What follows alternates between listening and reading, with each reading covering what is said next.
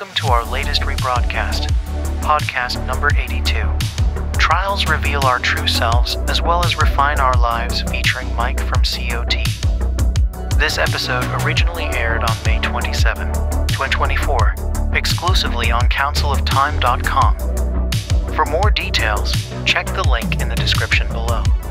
Join Michael from Council of Time as we explore eschatology and navigate today's challenges in this captivating episode number 82.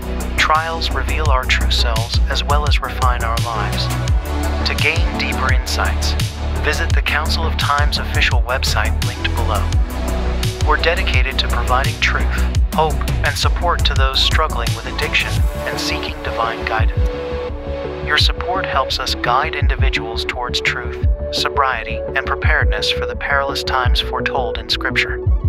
Join our exclusive Locals community for EGP family members and enjoy early access to exciting content. Thank you for being an integral part of the End Generation Project's success. Before getting into today's rebroadcast podcast, episode 82, titled, Trials Reveal Our True Selves as Well as Refine Our Lives, we're thrilled to introduce our brand new merchandise line. Our selection includes high-quality t-shirts, mugs, and bags, each designed to inspire and remind you of your faith journey. Every purchase directly supports the operation of this channel, helping us to continue creating valuable content and providing guidance. Soon we will have a live store right here on our YouTube channel. Stay tuned for some real exciting updates coming tomorrow. Your support through these purchases is vital. It allows us to reach more people, offer more insightful episodes, and expand our mission. By shopping with us, you're not just getting great products, you're making a meaningful impact on our community. Visit our store now to explore our collection and help sustain our efforts. Thank you for your continued support and generosity. May the Lord your God keep you all, always. Blessings. Good evening, everybody out there. Well, hope you guys are doing okay today. Really hope you are. I know it's been a challenging couple of days. Don't worry, you're going to get through it. All of us will. In fact, I'm quite, I don't know about you guys, right? I don't know about you guys, but I'm quite encouraged by some of the transitional patterns I see with some of the folks in the world today. I am. I really am. You see, we're regular people. Many of us have been through transitions, and many of us have fought some pretty dark forces in this world, but the Lord carried us through all of them. Many of us have been in some bad spots, very questionable spots, lots of pressure, but the Lord has carried us through all of them. The Lord did that. See, we're not sure how we got through everything, but we did. We did everything. Everybody here that can hear me, all of you guys interacting in the chat room, you're here. That's amazing. You know, I can look at the course of my own life and I should not be here. I really should not be here. But I'm here, and not just to have life, because that would be boring to me, right? But I have a belief. I have a passion, and that passion is connected to the Word of God. That's amazing. That's absolutely amazing. The Lord knows exactly what he's doing. He really does. He is extremely delicate with us, and he's absolutely thorough with his deliverance process. And by the many blessings, many things he's carried us through, we're here. We can take from that. He will continue to deliver us. He's going to bring us all the way home. Each and every person who believes in Christ, you have this absolute confirming promise over your head that you will be brought all the way home. All the way. The Father never makes a misstep. We can't comprehend him in his totality. We can't. But we do know is very caring. And everything he does, somehow, it works out. It develops our character. It does. Look at what we've been brought through. And when you see this in the world, his deliverance process has not stopped. I'll tell you something. There are good people who love the Lord, right? But they may not be as well rooted as you are. So they may have some hang-ups here and there. Have hope for them. Continue to pray for them. If you see them out and about, they get engaged in something, still have a hope for them. Never give up on people, right? You know how they say that Israel is the apple of God's eye? Did you know in the New Testament, that's been broadened, God's people has been broadened. You're grafted into the branch. And so those who believe in Christ are the apple of his eye. In fact, they are his heart. In fact, they are the reason he's bringing everything about. To finally separate all of darkness from all of light. That's awesome, isn't it? He's going to separate it permanently, finally. No more processes like this. He's going to separate darkness and light. You just so happen to be in that generation that's seeing everything. I mean, you have an ability to see everything come to pass. You're the first generation that's had this capability. And look how much is escalating. Don't be disheartened by what you see. Understand, it's part of God's process. It is important. You have people out there who believe in Christ, but sometimes they also believe in these worldly methods and ways. God will deliver them too. He must show them the truth of what they're handling. And when he does, they too will cling to the Lord. They will. That's how he delivers. That's how he's always delivered. And if you're familiar with that process, you're certainly not discouraged by what you see in the world. But you have an understanding that with or without us, he's going to fulfill what he promised from the beginning. And there's no error in his deliverance. That means you will be fully delivered. That's why you shouldn't be afraid of words like tribulation.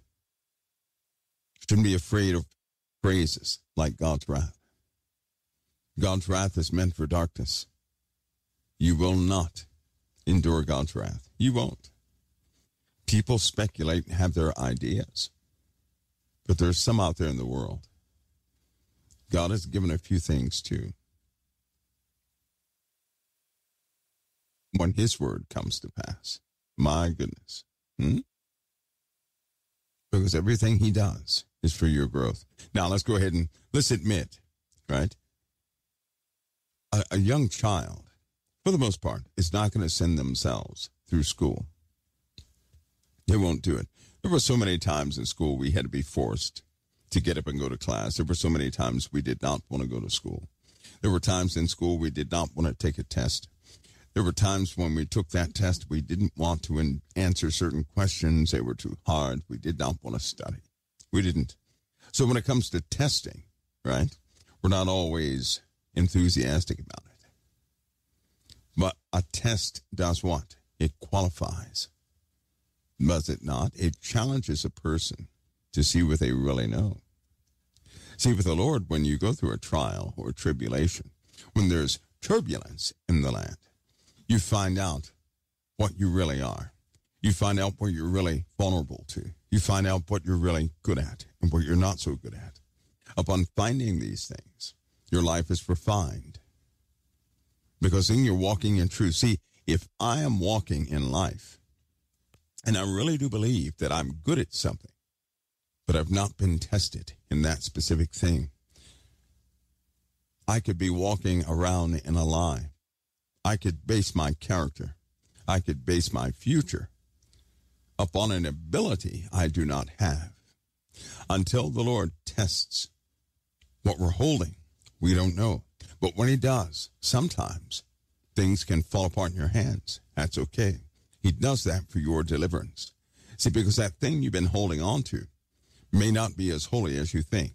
And when it falls apart, in your hands, you'll finally have the ability to let it go.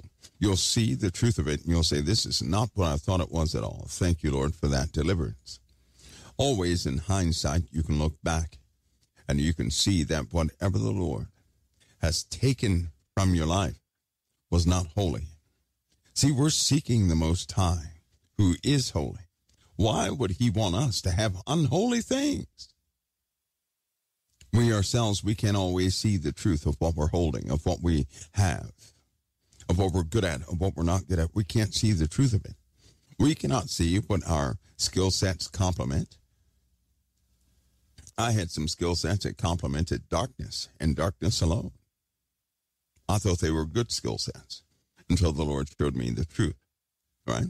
When I saw the truth, I said, nope, that's not for me. And I invested my time in something else. Had I not known that, it would have converted me into something I don't want to be, right? So when the Lord exposes what we hold, he does so for our deliverance. And every year, every week, he's been delivering us from something. We're always in a process of deliverance. All those things we held on to that did not last, right? They didn't last for a reason. It's kind of like having a mortgage that's too high. And you're doing everything you can to hold on to that house, and it's robbing you blind. Yet, for some reason, you can't move on. You're stuck until one day your insurance lapses. Some storm comes and tears the house down. You can't have the house anymore. You've got to move on. Immediately upon moving on, you're heartbroken because you lost your house. You had no insurance. You got to find something else. But then the Lord, slowly but surely, he starts to build up your life in steadfastness. So you don't get everything at once, but piece by piece, he rebuilds your life into something without the heavy weights and stresses. And then 5 years from that point, you look back on your life and you'll say, wow, I did not know how to get rid of those weights. I was in the wrong area. It was spiritually wrong and everything else. Had the Lord not had me go through that, I would not have been delivered. And right now I'm free from those burdens. See, we can't deliver ourselves because we can't see the truth of all things. But the Lord does. He knows how to deliver us. These manifold losses that you have here on this earth. Take note. Take note. If the Lord has taken something from you, then that thing was taken from you. That thing had you in prison. That thing can have you stuck. It can glue your feet to the ground, and you'll never grow spiritually. Some of you have been in environments where you could not grow spiritually. You couldn't because of the folks around you. They were nice people, but some of them did not love the Lord. And because they did not love the Lord, it caused you to compromise in your conversation with them. Then all of a sudden, some unfortunate thing happens. Friendships are broken. You feel alone and isolated. You lost your friends. But the truth was, the constraints of your life, which were those people, God separated you from them. You couldn't do it yourself. You couldn't bring yourself to do it. You saw no need to do it. You always thought you could overcome it. But now when you look back, you'll say, wow, it was 5, 6 years, and I did not grow. I was starting to go backward. Had the Lord not broken it, my eyes would not have been opened to his truth in so many ways. See, the Lord knows what he's doing, and that's multiplied by each person in this world. Each person. As we mature, that's when we stop complaining, because we start to understand these processes. When somebody is not mature, they do complain. That's why when a person is complaining, encourage them. Don't condemn them. Encourage them. When a person is going through a hard time, encourage them. Don't condemn them. Encourage them. When things are going absolutely wrong, that's why people say trust in the Lord's way, because we cannot see the chains he's breaking. All things, everything he does will edify you. Do you know that? Nothing he does is to break you down. Everything he does is to grow you, is to take burdens from your life is to deliver you from darkness you never knew was there. Do you know how many people, they reject the Lord and they find themselves in these positions that they can't escape?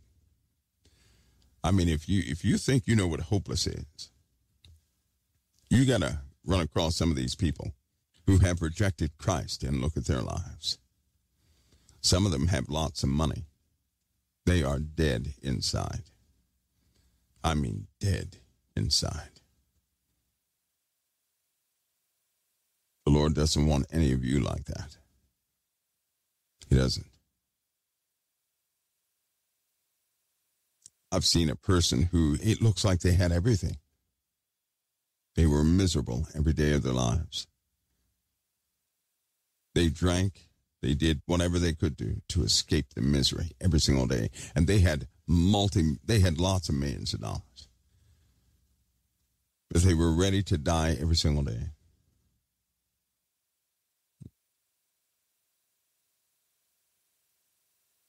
Trust. The Lord knows what he's doing. Somebody says, I'll answer some questions today. I'm sure that you guys have lots. So let's go ahead and we'll do that.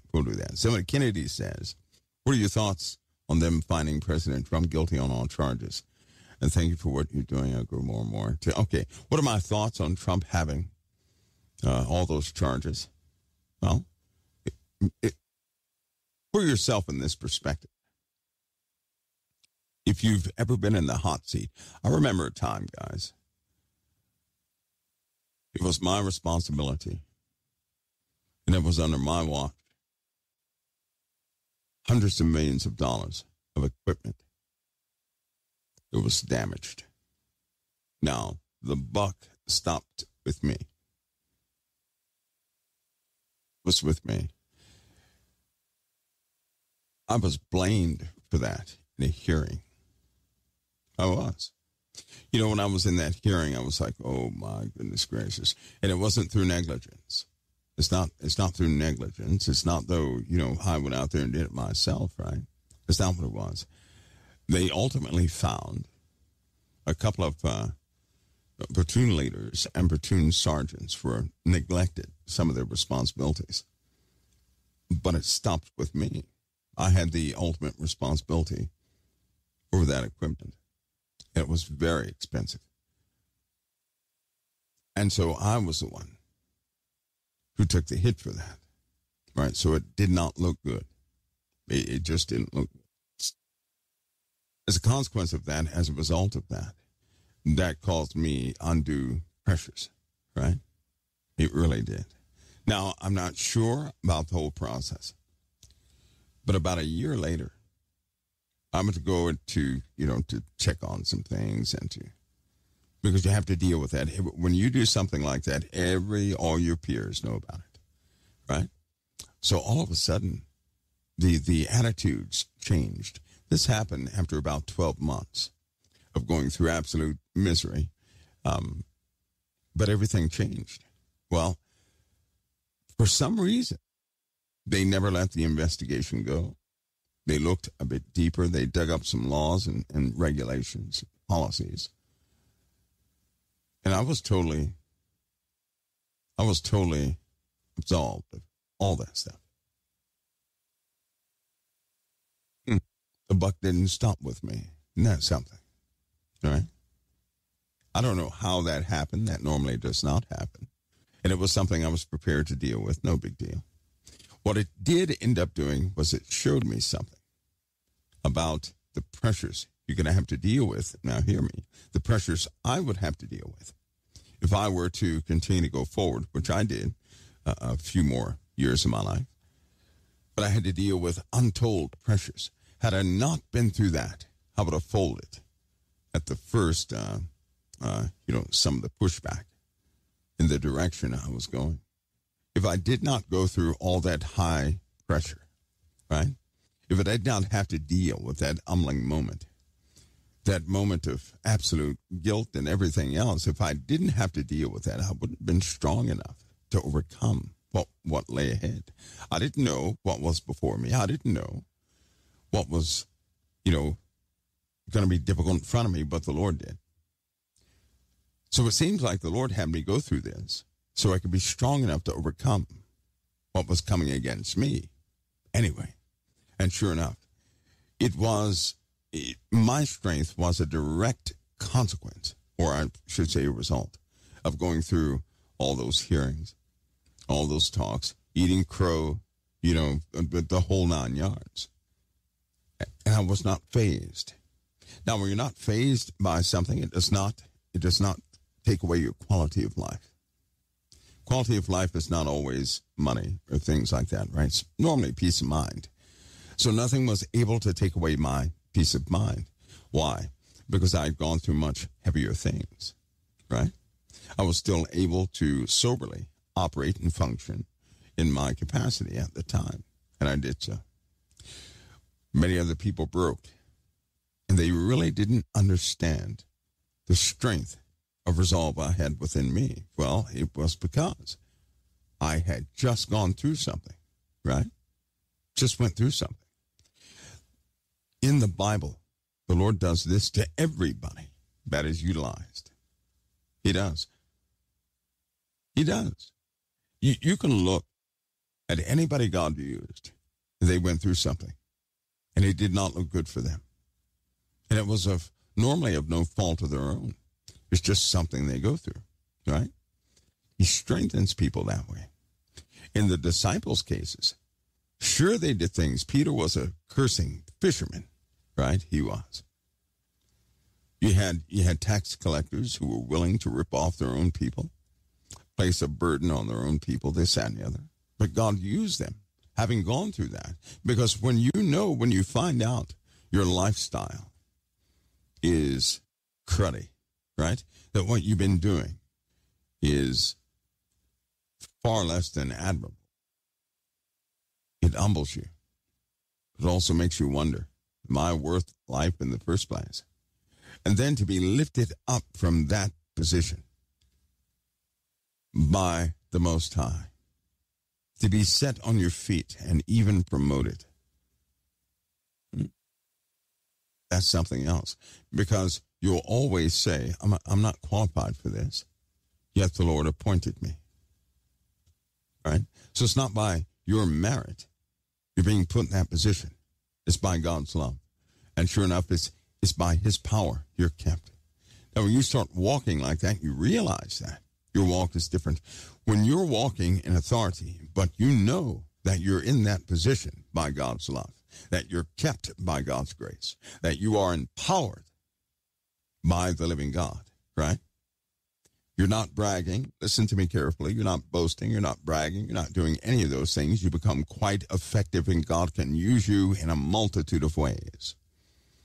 If we walk with the slightest bit of pride, in the Bible it says that God resists the proud. Hear me on this. So anybody who's proud, that belongs to the Most High, must be broken in pride. It does not mean they're going to lose anything the Lord has for them. Nope. It just means they have to be broken from pride.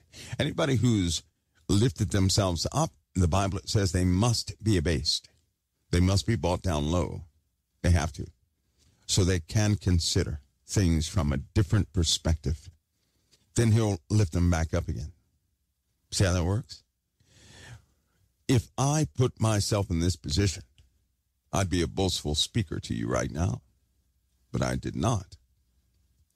If I'm effective in any capacity, it has nothing to do with anything, I labor to do. It has everything to do with the Lord's adjustments of my walk.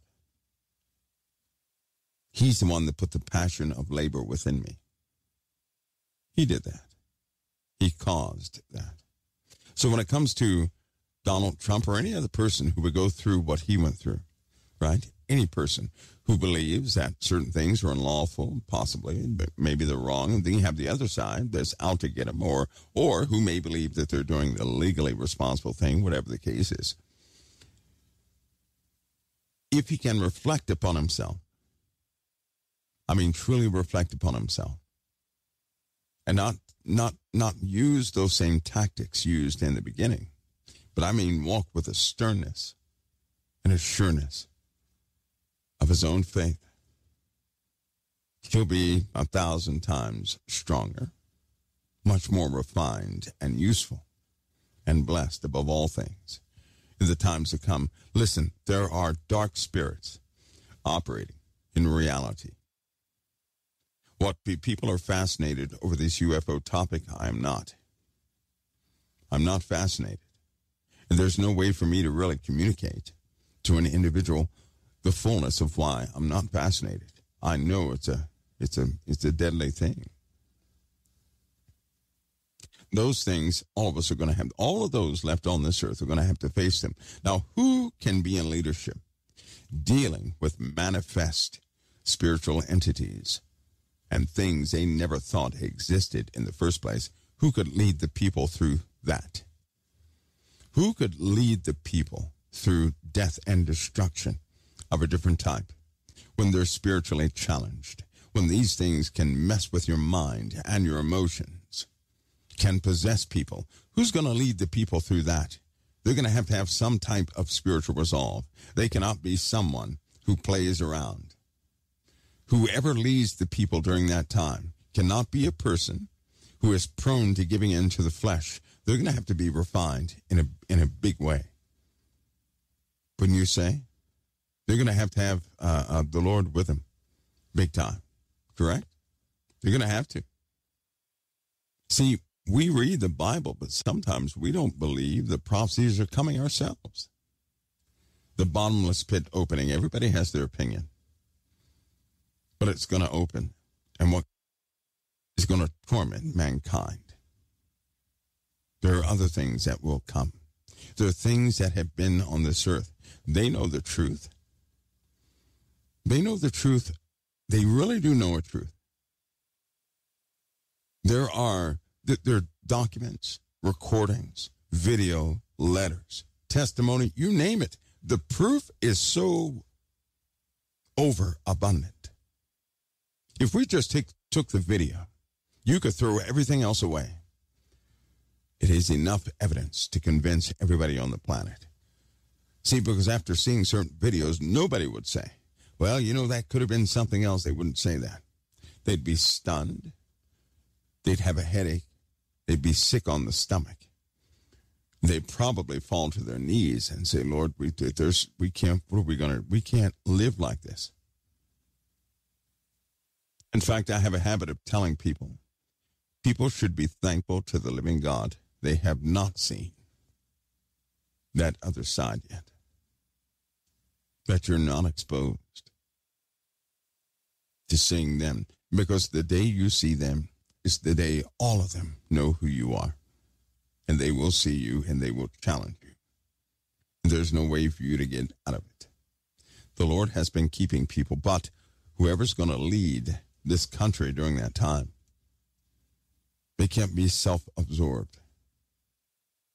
They cannot, they're going to have some serious mental strength and spiritual strength and a real relationship with Christ. Because if they don't have a real relationship with Christ, you know and I know, they're going to be absorbed into the beast kingdom. If they do not have the blood of the Lamb washing over them, they will end up being an element of the kingdom of the beast. Do you guys see that? All these people out there that are not washed by the blood of the Lamb, they have no protection, and they will be totally consumed by the kingdom of the beast. They will be full employees of the kingdom of the beast. They will serve it gladly, and they will all curse the living God. Now, do you want the people that you care about leadership being in that position? Or do you want them covered by the blood of the Lamb? Because if you want them covered, continue to pray and let the Lord continue his process of refinement. Because if he does not, that's a soul lost. See, while everybody wants what they want, I can't help but to think about people's souls.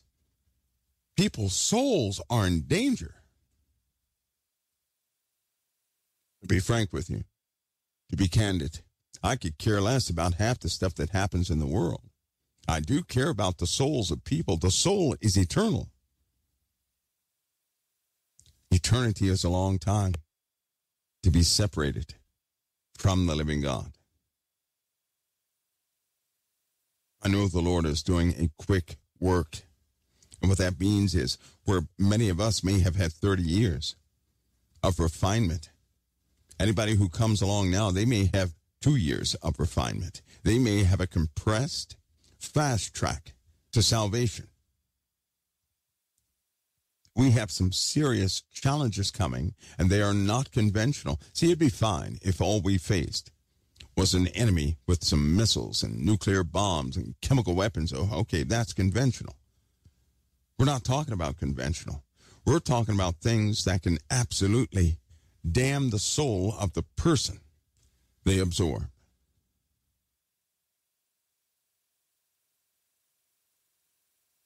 I pray that whomever the Lord picks, whomever he places his hand on to anoint, to lead people in this country, especially those who believe in Christ, that they themselves be of a qualified nature, that they will be an asset to the body of Christ, and that the Lord continue his process in their lives.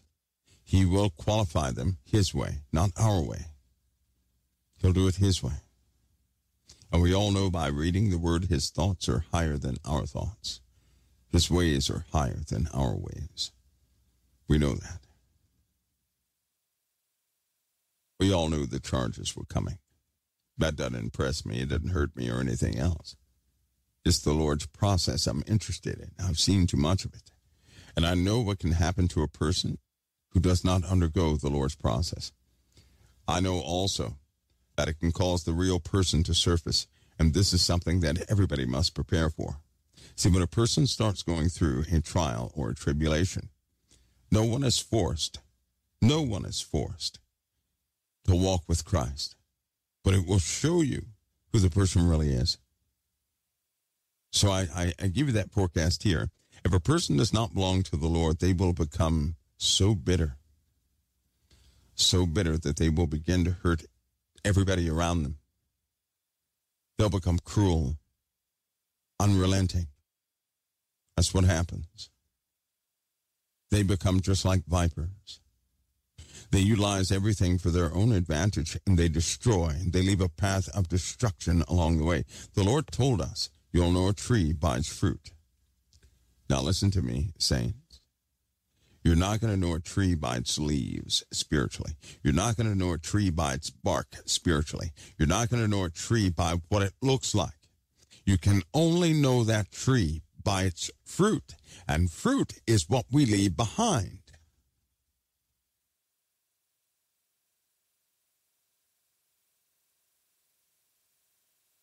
This is a moment of prayer, don't you think? This is a very delicate moment. Whatever the outcome, the Lord's ways are true.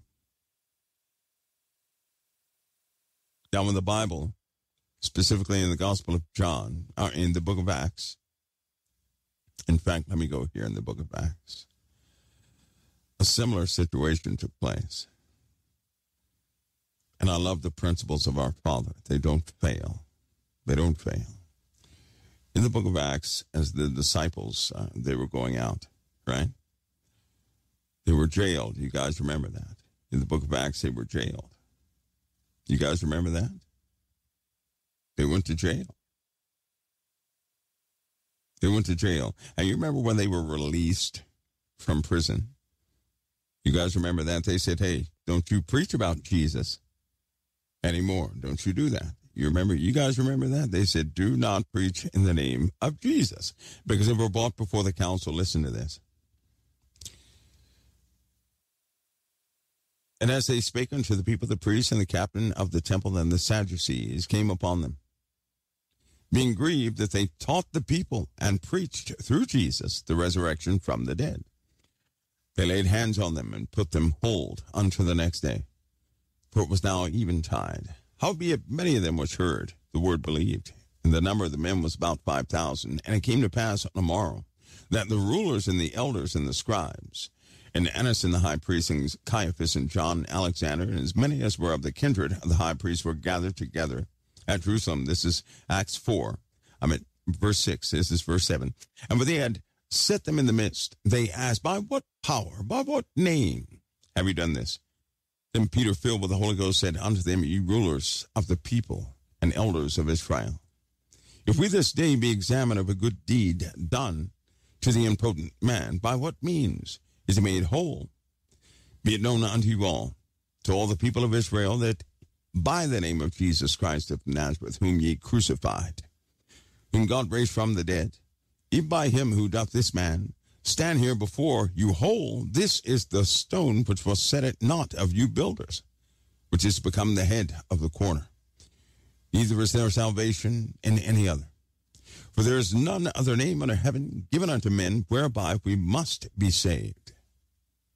Now when they saw the boldness of Peter and John, and perceived that they were unlearned and ignorant men, they marveled. They took knowledge of them, that they had been with Jesus. And beholding the man that was healed standing with them, they could say nothing against it. But when they had commanded them to go aside out of the council, they conferred among themselves. They start talking, saying, what shall we do to these men? For that indeed a notable miracle hath been done by them, is manifest to all them that dwell in Jerusalem, and we cannot deny it. And they called them and commanded them not to speak at all nor teach in the name of Jesus. But Peter and John answered and said unto them, whether it be right in the sight of God to hearken unto you more than unto God, judge ye. You guys understand that? He said, well, what do you mean? It's in the sight of God. Are we to obey you or to obey God? He said, you be the judge of that. He said, for we cannot speak. We cannot but speak the things which we have seen and heard. So when they had further threatened them, they let them go. Now watch this. Finding nothing how that they might punish them, because of the people, for all men glorified God for that which was done. For the man was above 40 years old, of whom this miracle of healing showed. And being let go, they went to their own company and reported all to the chief priests and the elders had said unto them. And when they had heard that, they lifted up their voice to God with one accord and said, Lord, thou art God, which hast made heaven and earth and the sea and all that is in them is, who by the mouth of the servant David hast said, why did the heathen rage and the people imagine vain things? The kings of the earth stood up, and the rulers were gathered together against the Lord and against his Christ.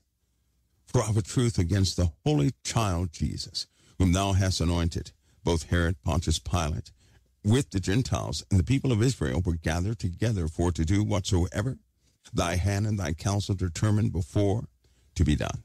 And now, Lord, behold their threatenings. They're praying. Now behold their threatenings, and grant unto thy servants that with all boldness they may speak thy word by stretching forth thine hand to heal, and that signs and wonders may be done by the name of the Holy Child, Jesus.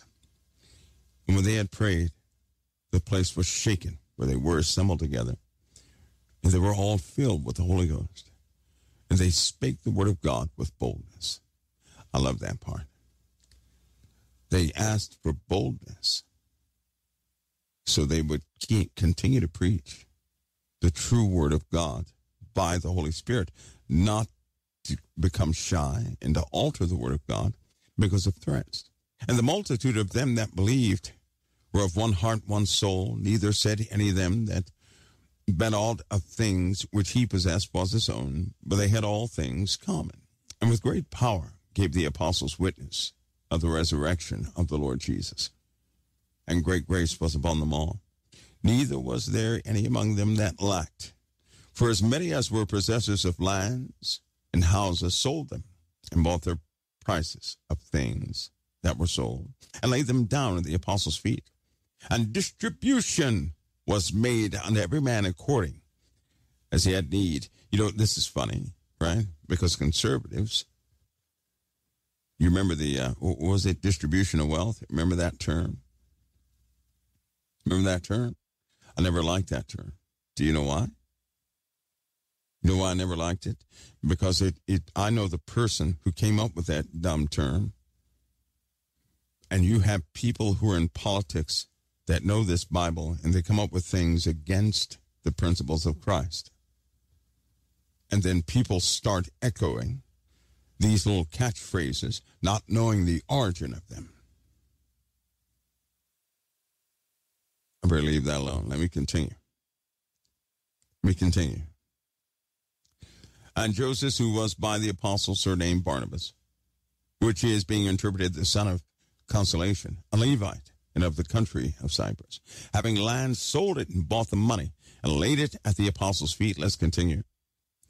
But a certain man named Ananias, with Sapphira his wife, sold a possession and kept back part of the price, his wife also being privy to it, and bought a certain part and laid it at the apostles' feet. But Peter said, Ananias, why hath Satan filled thine heart to lie to the Holy Ghost and to keep back part of the price of the land?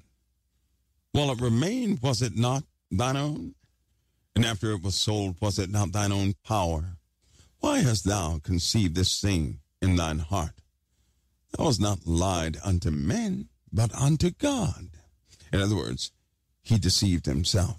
He thought he could hide something, right, from the living God.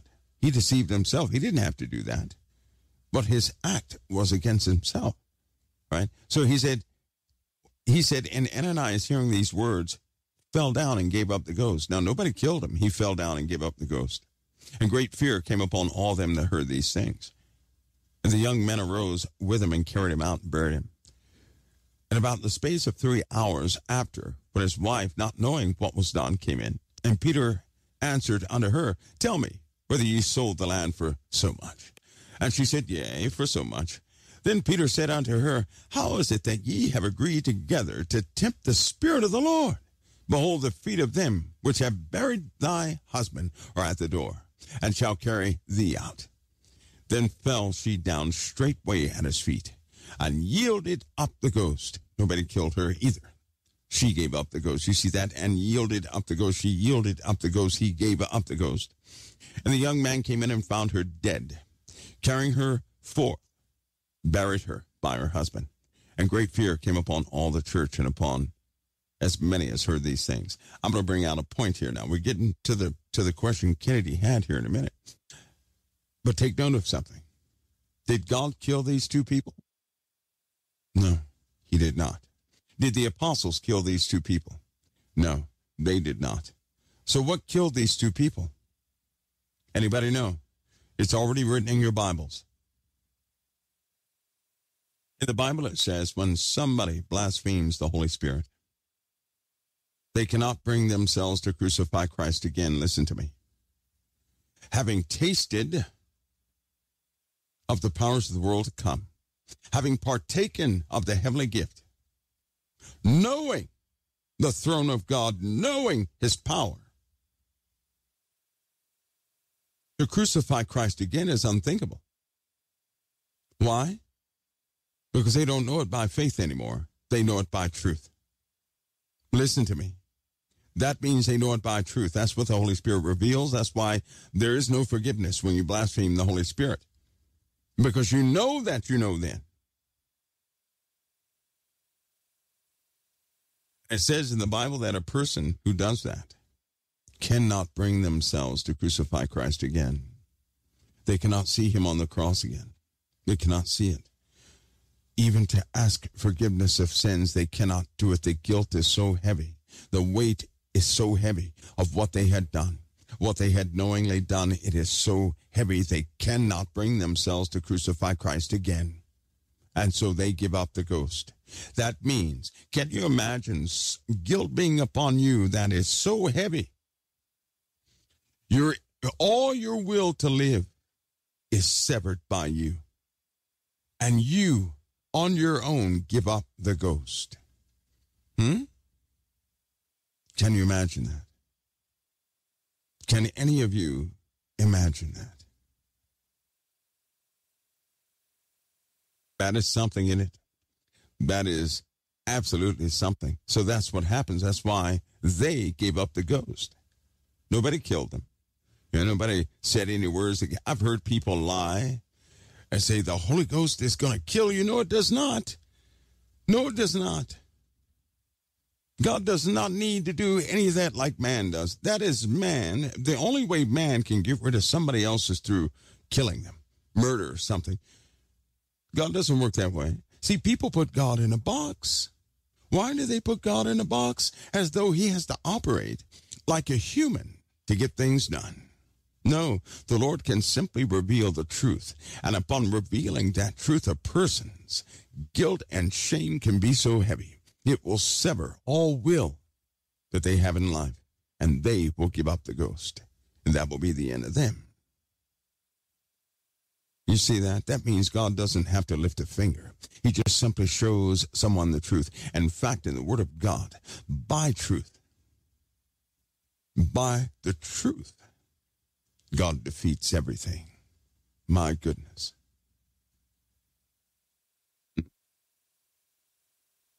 By the truth. So Kim says, how did they give up the ghost if we didn't receive the Holy Ghost until Acts 2?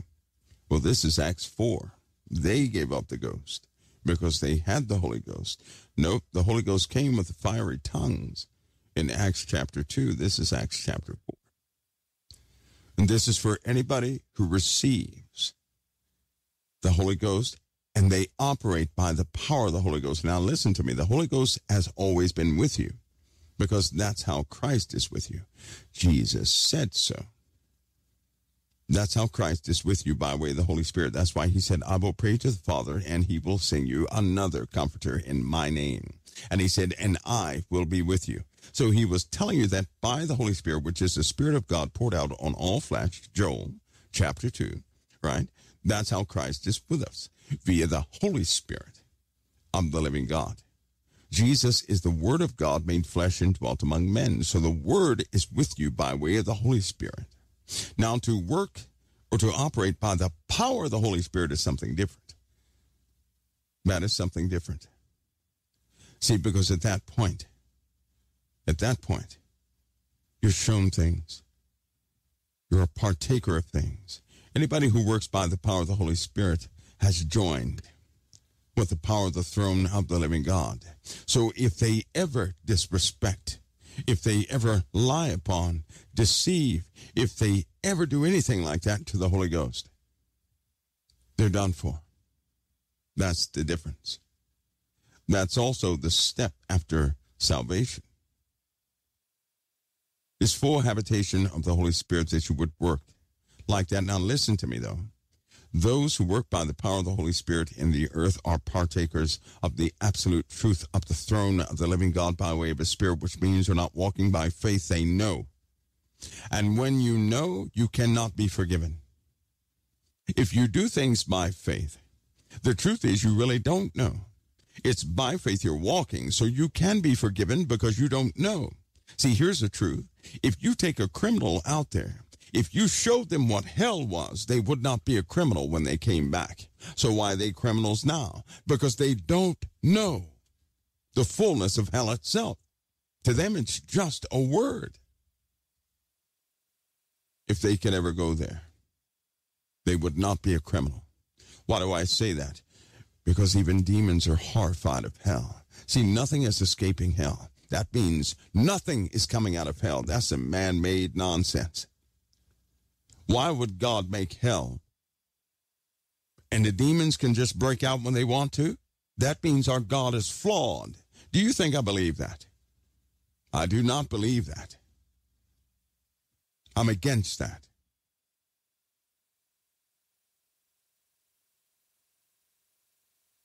Men do not own God's word, though they act like they do.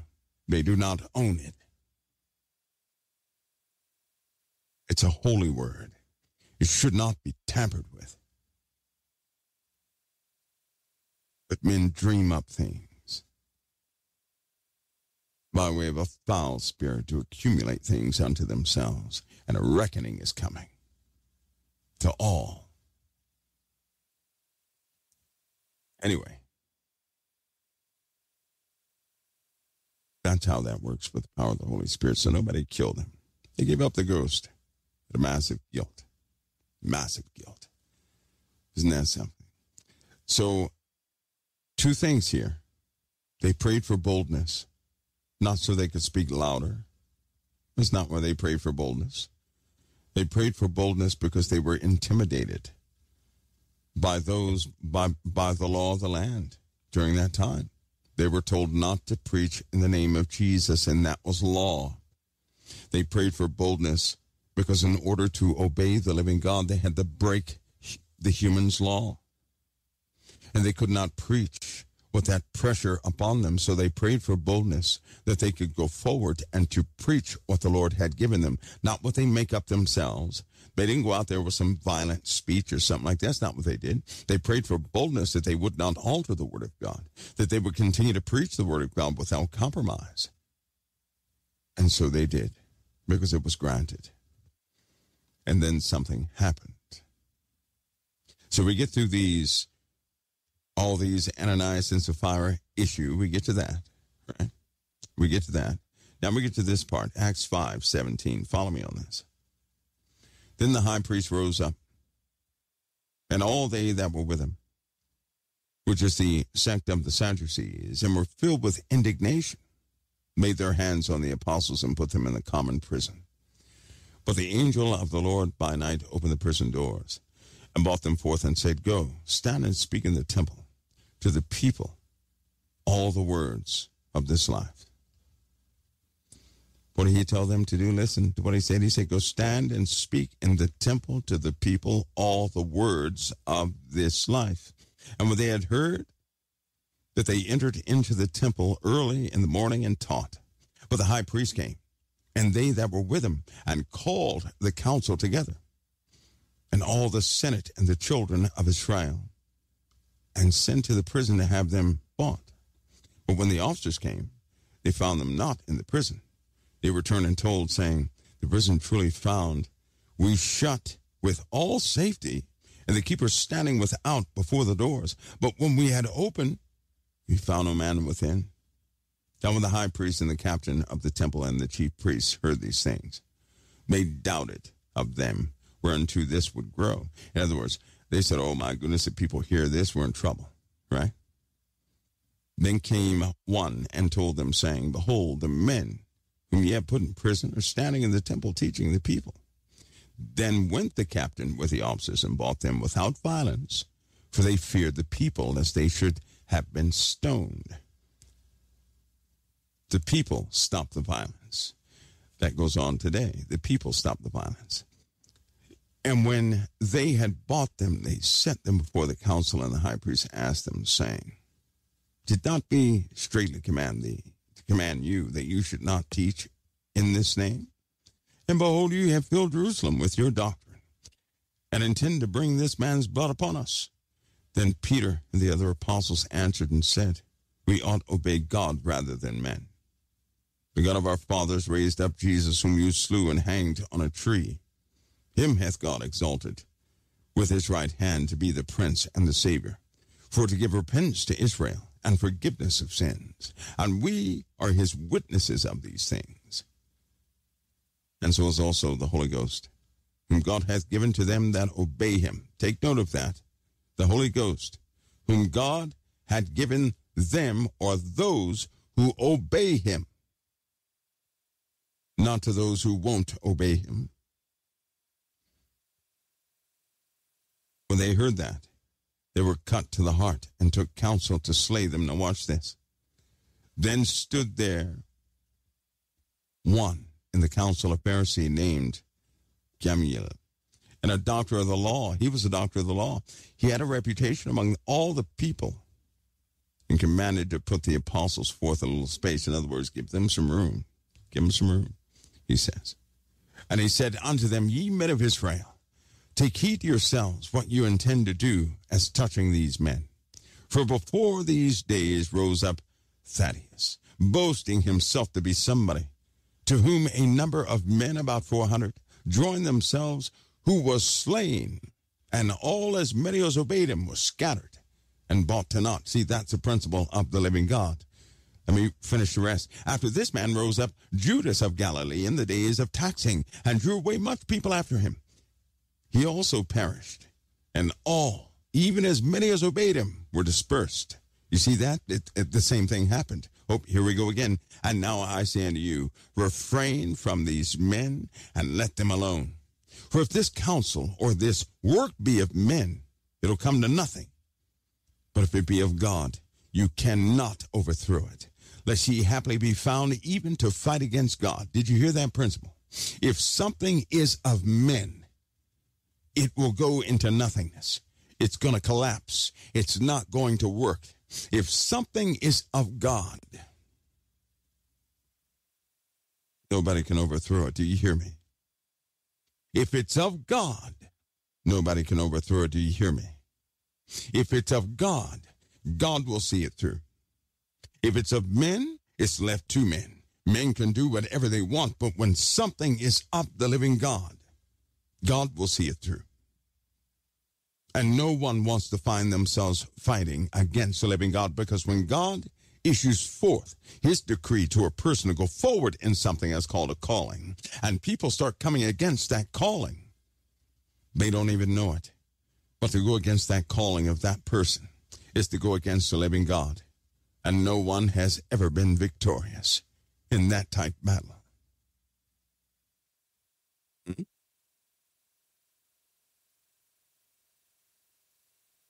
See,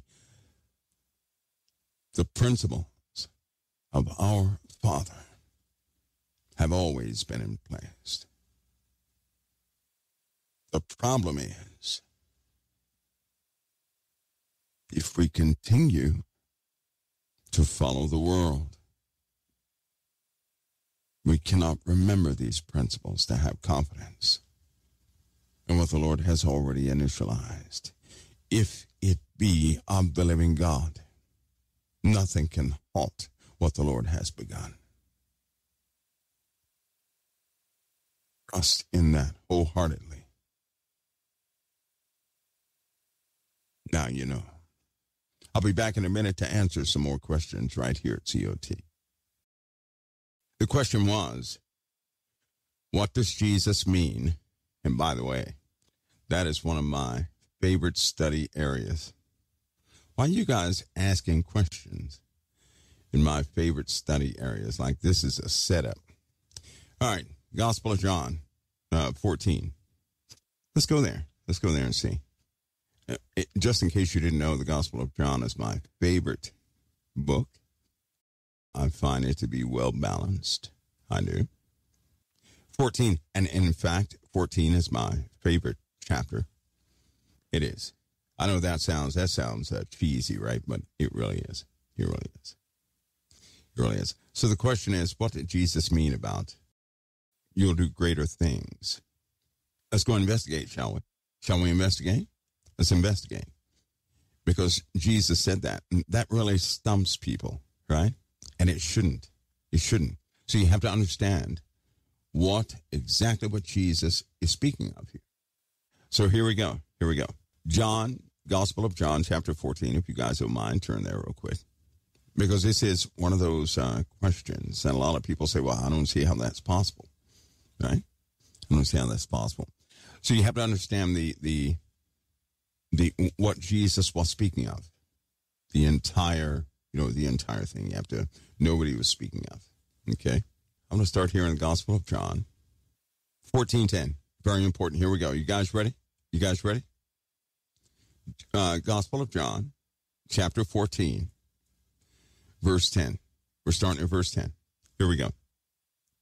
Believest thou not that I'm in the Father, and the Father in me? The words that I speak unto you, I speak not of myself, but the Father that dwelleth in me. He doeth the works. Does everybody understand that? Everybody understand that? Gospel of John, chapter 14:10. He says, believest thou not that I am in the Father, and the Father in me? The words that I speak unto you, I speak not of myself, but the Father that dwelleth in me. He doeth the works. What is he talking about? Well, in order to find out what he's talking about, you have to go back to the beginning of the Gospel of John. And it's quite simple. In the Gospel of John, chapter 1, you'll see something. In the beginning was the Word, and the Word was with God, and the Word was God. The same was in the beginning with God. All things were made by him, and without him was not anything made that was made. In him was life, and the life was the light of men. And the light shineth in the darkness, and the darkness comprehended it not. Right? It talks about there was a man sent from God whose name was John. The same came for a witness to bear witness of the light, that all men through him might believe. He was not that light, but was sent to bear witness of that light. That was the true light, which lighteth every man that cometh into the world. He was in the world, and the world was made by him, and the world knew him not. He came unto his own, and his own received him not. But as many as received him, to them he gave power to become sons of God, even to them that believe upon his name, which were born not of blood, nor the will of flesh, nor the will of man, but of God. And the Word was made flesh and dwelt among us, full of grace and truth, right? So the Word was made flesh and dwelt among us. That was Jesus. Jesus is the Word of God. He is the Word of God. So Jesus speaking, he is the Word of God. So the Spirit Jesus carries is what? Is what? The Word of God. What is a person's word? A person's word is them. The Word of God is God. Your word is you. Huh? See that? See how that works? And so when Jesus said in the Gospel of John, chapter 14:10, believest thou not that I am in the Father, and the Father in me? The words that I speak unto you, I speak not of myself, but the Father that dwelleth in me. He doeth the works. Jesus is telling you that he and the Father are one and the same. Jesus is the Word of God made flesh. So then every word Jesus spoke, you just heard God speak. Ooh, that gives me chills every time I, go through that. Because listen, you guys, you have had the absolute words of the living God. And a lot of people separate Jesus like he's a separate entity from God. No, he isn't. He is the Word of God. Whatever God thinks, Jesus speaks. Whatever Jesus spoke, God was thinking. They are one and the same. That's why he said, I and the Father are one. He says, believe me that I'm in the Father and the Father in me, or else believe me for the very work's sake.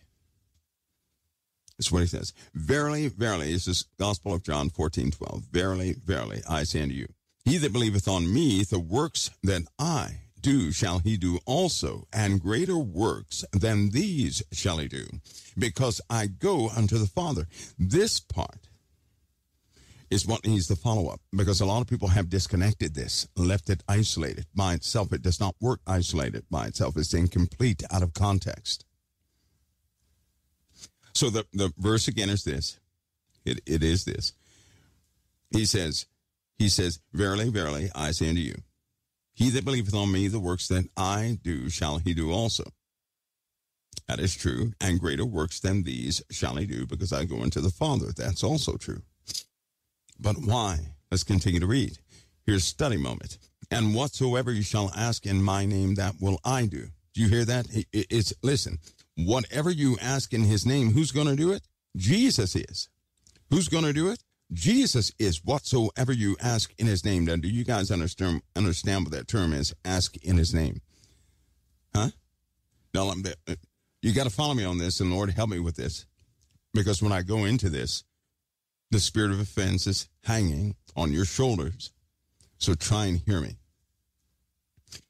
To ask, let me give you guys a situation.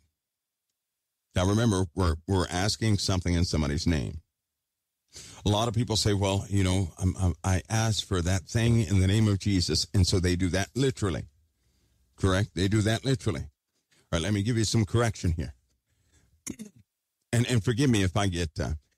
listen, every time I start standing up, this is where I break podiums and stuff. I do. I get heavy-handed. And the reason why is because I can almost feel massive spiritual opposition. And it's going to get angry. I'm just telling you now, it's going to get angry. I can perceive it. I won't have to deal with it. You guys will. All right? So, know about this. If the president gave me a letter And he said, Mike, I want you to take this letter to the Secretary of Defense. Take it to SecDef right away. Yes, sir. So I go down and I take that to SecDef. SecDef opens the envelope and he reads it and he starts cursing up a storm. Right? Right? Who's he cursing at? He's not cursing at me. Who's he cursing at? The president, not me. Whatever was in that letter, right? Whatever was in the letter, he's cursing at the president. All I did was deliver it. Has nothing to do with me. Okay. Now, did I carry that envelope in the name of the president? I did, didn't I? I carried that in the name of the president. So I carried a message from one place to the other. Now, I'm making this illustration quite plain because when you say, I want a new front door in the name of Jesus, nothing is happening. I'm just telling you what I know. Because let me tell you something. Christ never fails. His instructions do not fail. We fail. So I have to get this across to you. If I were to say, SecDef, I'm giving you this letter in the name of the president, right? Or I tell the SecDef something in the name of the president, and he starts cursing. He's not talking to me. He's talking to the president. But I just passed a message. To do something in the name of Jesus is not to pass a message. Oh, no, it is not. Right? Now, listen to me. That's to do something in the name of Jesus. Right? To believe, to ask something in the name of Jesus is not to pass a message. That's making a request. When I take the gospel from the Bible to somebody and they reject it, they're rejecting the gospel. I try to make it all about the gospel, not about me. In so doing, they reject the gospel of Jesus Christ, not me.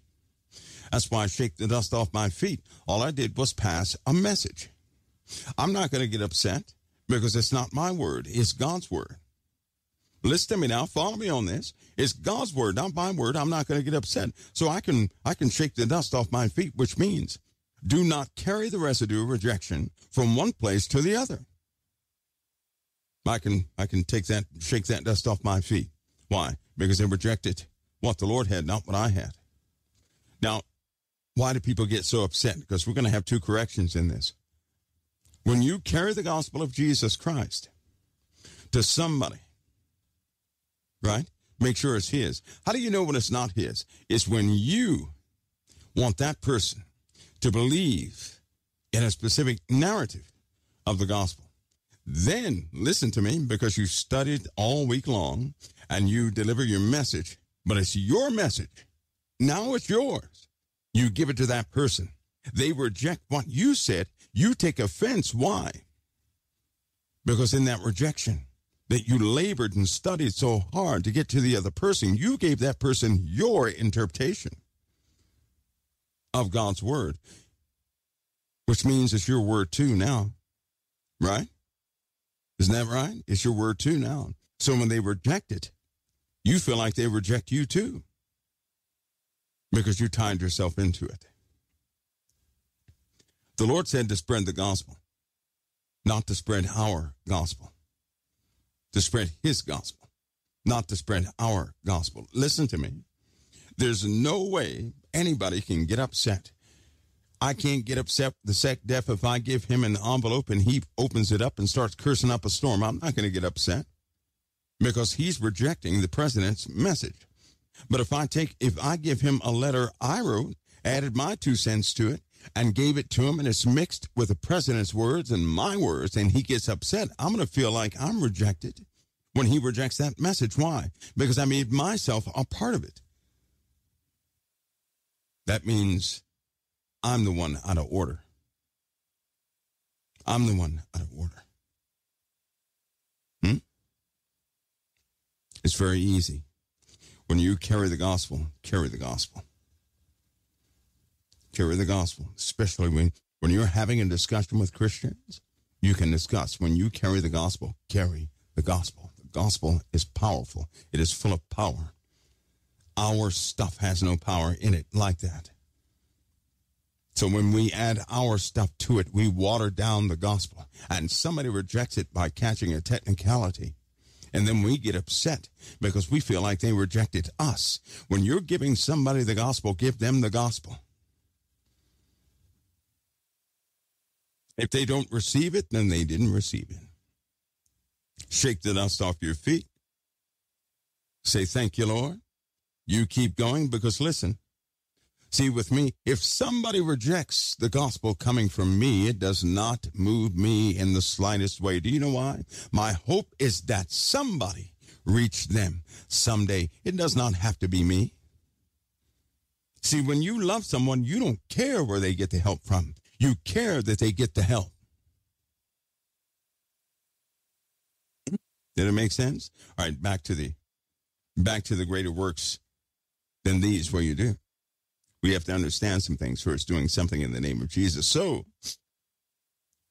he says, and whatsoever you shall ask in my name, I will do it, that the Father may be glorified. So, if you do something in the name of Jesus, you're not passing a message anymore. When you do something in the name of Jesus, oh, here it comes. It's just like if the president told me, Mike, I want you to go and sit in this meeting, and I want you to take all the notes, and then I want you to tell them to lock everything up when they're done. Okay.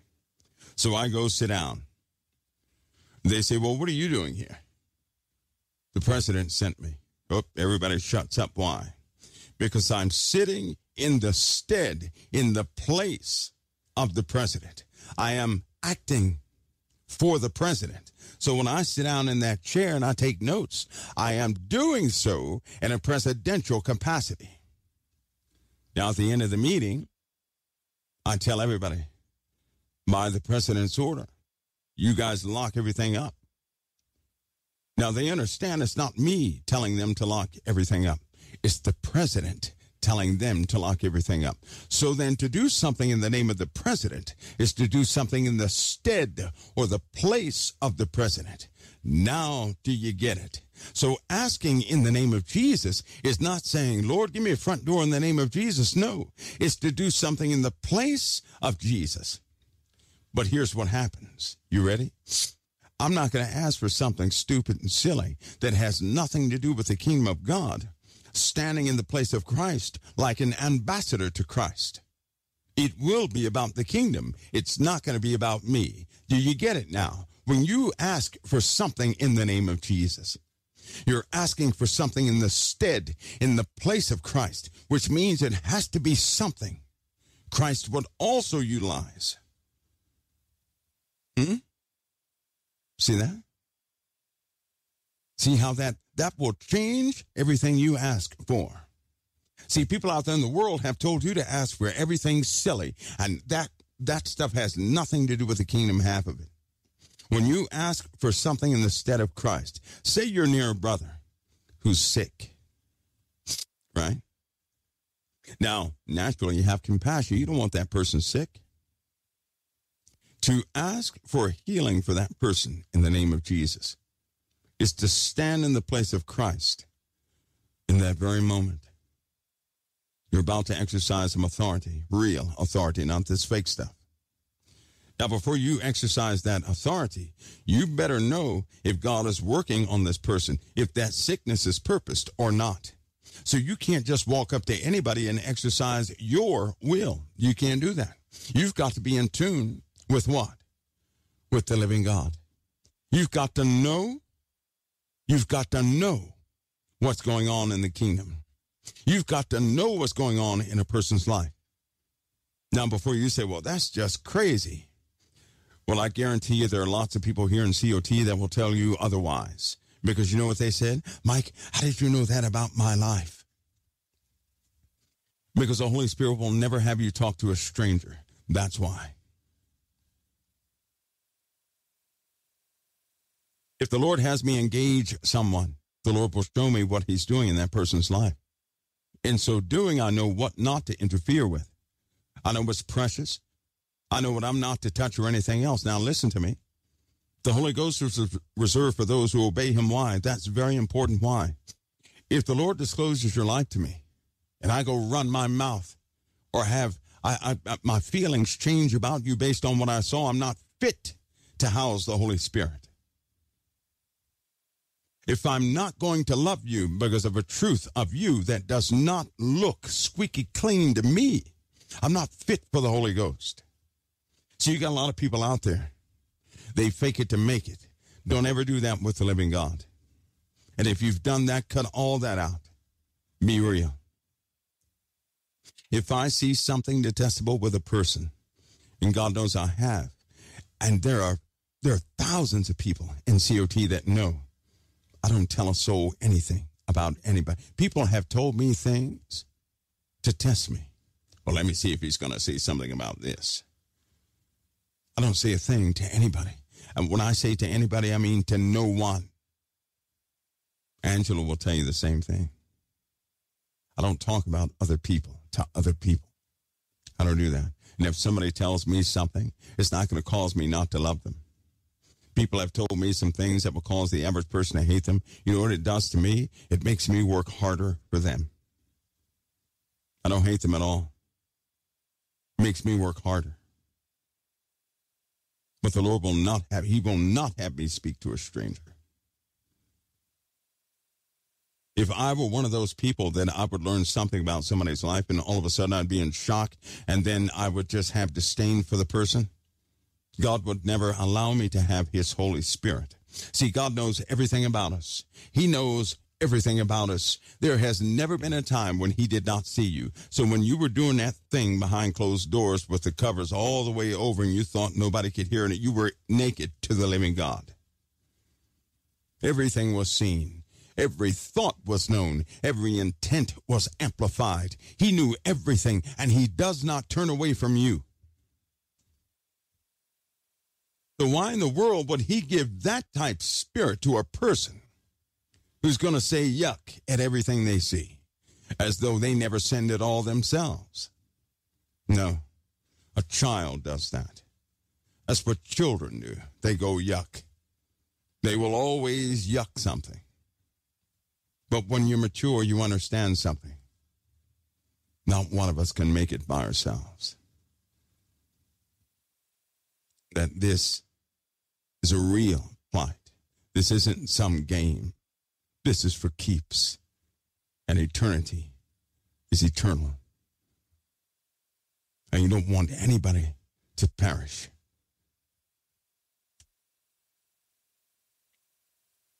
So to do something in the stead of Christ is to be an ambassador to Christ.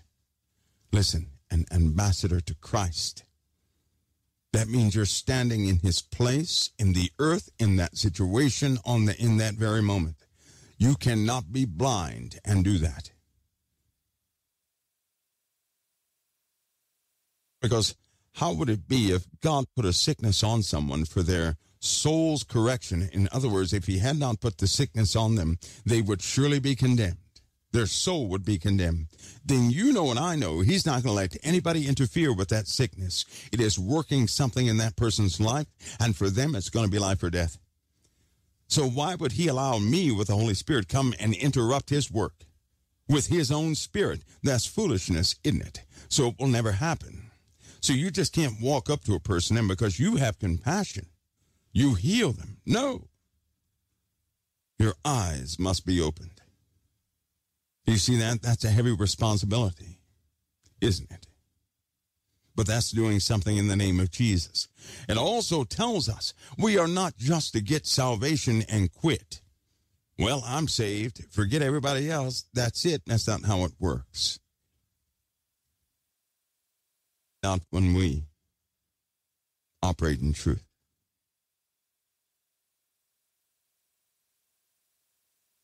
So, Jesus says, and whatsoever you shall ask in my name, that will I do.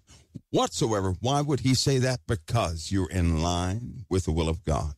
You're in line with the kingdom. You're not going to ask for something outside of what God is doing already. You won't. That means Prior to this point, you're in tune. Do you hear me? Prior to this point, you're in tune. When you believe upon Jesus, you will pursue him, and he will raise you, and in time, things will change. One of our problems is this. The rhetoric in the world, most of it is violence against the word of God. There are lots of people speaking, and lots of people have guidance. They do. I hear it all the time. People say, well, what you need to do is this. Well, God wants us to do this, and God wants us to do that, and God wants us to do this and that. But see, the Lord gave us qualifiers. Who are we supposed to take advice from? See, I can listen to anybody. I can listen to anybody. But see, there are checks and balances that are in the Bible. Number one, the Lord said, if a man cannot bridle his own tongue, that man's religion is vain. We ought not do anything that person is doing because his own religion is not working for him. When he cannot temper, right? When he has a temper, he blows his top too many times, this and the other. That person, what they believe in, is not overpowering the simplicity of their flesh. How can the power working in them be worth anything if it can't even overcome the flesh? They certainly won't overcome another spirit. So God is saying if a person cannot bridle his own tongue, right, then what that person believes in is not working. And you should not follow somebody who has a belief that is not working. And it is true. If a person cannot bridle their tongue, they're spiritually weak. And whatever they believe in is adding no spiritual strength to them. Do you hear me? When I was young, I thought that was impossible for a person to bridle their tongue. Well, God proved me to be an idiot down the road. He did. He did.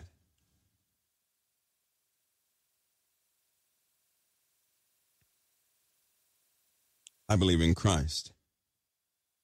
I believe in what Jesus believes in, not what men believe in. Men make adjustments. I don't need to follow anybody who's going to make adjustments.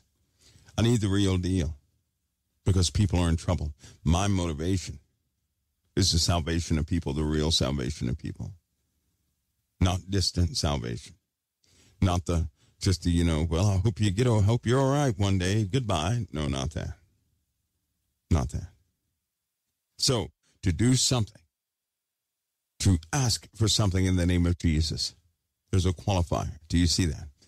Whatsoever you ask in his name, he will do it. He'll do it because you're within his will, and it will not fail. That means, in truth, when you ask for something in the name of Jesus, once you believe upon his name, once you believe upon him, he will do whatsoever you ask.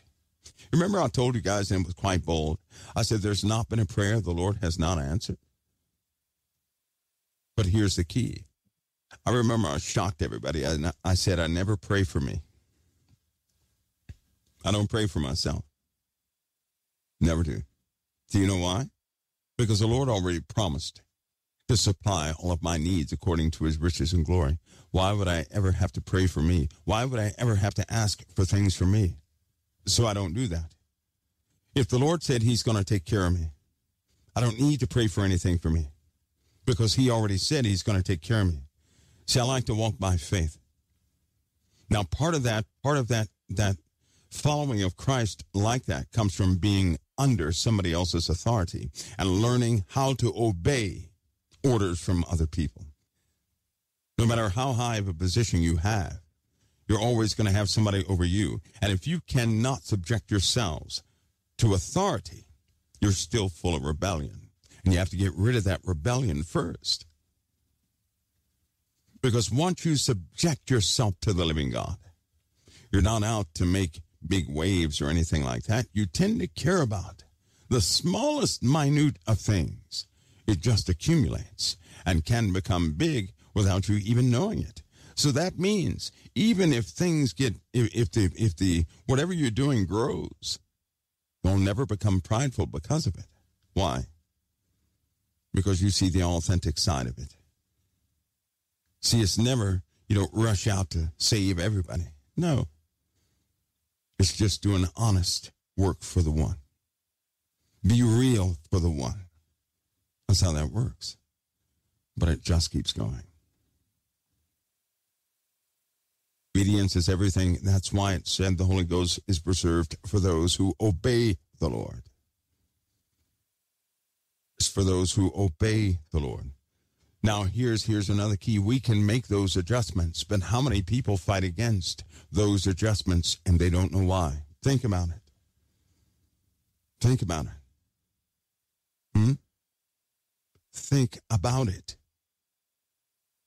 We are the ones that all too often refuse to do it the Lord's way. And a lot of cases, sometimes we'll always say, next time. Don't we? Next time. I'll get better at it, this, that, and the other. You don't have to say that anymore. Pursue it in honesty. Right?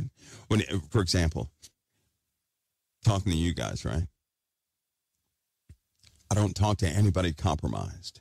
And what that means is, if I have anything against anybody, do you guys know I will not talk to you, nor will I handle the Word of God. I won't do it because I'm compromised. I will not speak compromised. If I'm upset about anything, I will not handle the Word of God because I'm compromised. If I have anything against any living soul, I will not touch the Word of God nor handle it because I'm compromised, and I will not talk to you. Here's what happens when you're compromised. Whatever you're compromised with comes out of your mouth in the subject of the Lord you're talking about. So we taint the Word of God with our own disposition. For example, if somebody hurt you, then naturally you're going to take up the Word of God. And because somebody hurt you, you're going to start teaching everybody how to protect themselves from people who hurt others. Watch out for those people. They're going to get you. That's compromised. That's not the Word of God. That's unsettled matters of our hearts, and we take the Word of God, add our 2 cents into it that are laden with emotions we shouldn't have at that time, and then we taint the Word, giving it to somebody else, giving them bad counsel. I was scared of something. I could not handle the Word of God nor speak to you at that moment. I'm compromised. He said, now come on there, you better pray. Cover your heads and pray and hope that the Lord protects you because the word is compromised. That's not speaking in truth. That's not how Jesus gave us the word to speak. That's why in the Bible it says when you have an ought against your brother, right? Leave your gift at the altar and go back and correct that thing with your brother. Then come back to the altar. You're unclean at that moment. You're tainted. You're compromised. And so whatever you speak, see, in the Bible it says, out of the mouth flows the issues of the what? Heart. So what happens when you have something in your heart that starts coming out of your mouth with the Word of God? You have a messed up word. That's what happens. You have a messed up word. We are to be sober with the Word of God. Ready in season and out of season. That means to handle the Word of God is to entrust all your affairs to the Most High, to cast your cares upon Him and walk forward with Christ no matter what.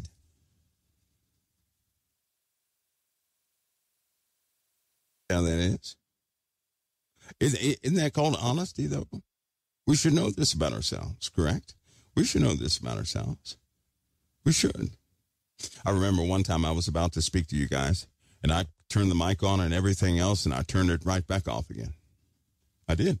I was in the wrong spirit. I was in the wrong spirit. Will not do it. That happened twice in COT. Twice.